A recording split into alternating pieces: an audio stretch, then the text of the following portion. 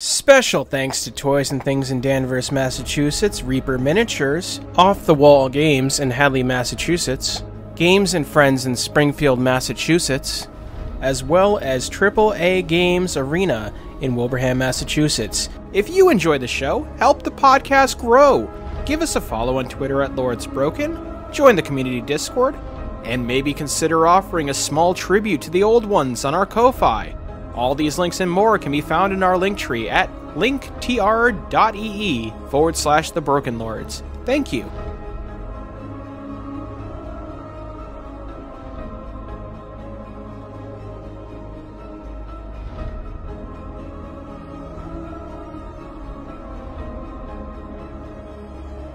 Yeah, that's on me. It is what it is at this point. Perhaps, Vega, you gave voice to that thought? Should I attack this thing before it attacks me? Is it, circle it?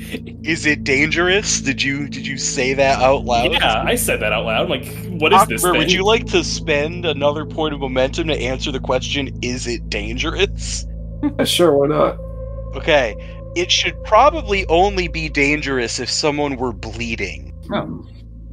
It's almost your size. It's not going to try and kill you unless it thinks that it can get away with it.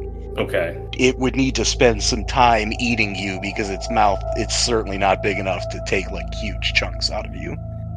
Yeah.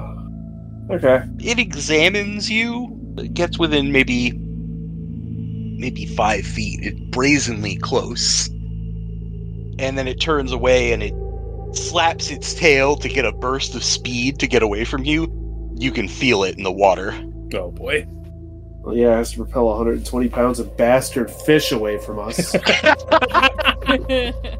Bastard fish is strong. That's strong.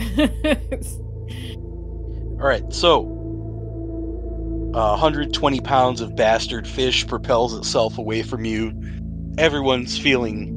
how are you feeling? Uncomfy, man. Wary. Grateful. Yeah. Moist. Grateful that I don't have to fight it, but pissed. Moist. Thorn Diver the Moist rides again. Snidely was correct. I did give myself a new title a while back. I did see that, yes. You are the moist Thorn Diver. I am the moist Thorn Diver. Well, if we're not getting attacked immediately by fish, shall we? We're almost there, right? Yes. The sun has dipped mostly beyond the walls of the valley, and as such, it's starting to get pretty shadowy dark. The tree line begins to thin, and about 100 yards away from the island, the trees cease entirely, and very suddenly, the ground level drops off. We have to swim. You will have to swim the remaining distance. How far? Corey, you are my friend. One of my biggest homies for life in real life. But right now, 8:18 p.m., you were a motherfucker. Just throwing that out there. I'm actively looking for a large branch or piece of wood that is floating somewhere. One that I could theoretically employ like a kickboard, or that somebody else could use if they're not feeling their best. Yeah, there's dead wood floating around. Okay. If you're gonna find a few suitable candidates, and I'm gonna totally not roll any dice to see if there's any North American murder logs amidst the other logs. Oh man! But how far do we have to swim? America's not even in this. 100 yards. 100 yards. Thank you. At least say North Fake America. North Fake America. We have fake Spain. Listen, they are North American murder logs, whether or not we're in North America. Okay, your game, your rules. Are these counterfeit murder logs? No, they are the predecessors of the North American murder log. Oh my god. Do you know what that means? That means there could be an ancestor. There's bit logs too. If there's counterfeit. Stop. We gotta stop this right now. Stop that immediately. I'm throwing the X out right out there on that. So yeah, you find a suitable log. You can use a boogie board. Yeah, because then some drifting wood. We can use our legs more and then maybe get less tired. And it can fit like 2 of you. So maybe the one with the fucked up leg and the one with the fatigue level. Yeah. Makes sense to me. Makes sense to me. All right. Well, shall we go for it? No time like the present.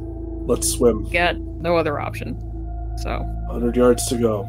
Then it's dry land. I hope. Everybody give me a difficulty 1 athletics check. I can fuck that up. I'm gonna invest a fortune point. You probably should. Yeah. I'm using one of the momentums. Actually, for the two of you on the log, this one is going to be a difficulty 0, so maybe Hey, look at that. maybe don't spend a fortune point. No, I take my fortune point back. Thank Cool. you. Well, Once again, the legend, the man who hates success. wait, I spent a fortune, though. Yeah, then you're fine. Yeah, no, but you still fucking buy Yeah. Listen, it's a target number 10, alright? I have to power game so that it's impossible for luck to fuck me out of something. The only reason I passed any of my survival checks. In classic fashion, I spent the momentum to gain a momentum. Nice. Love it.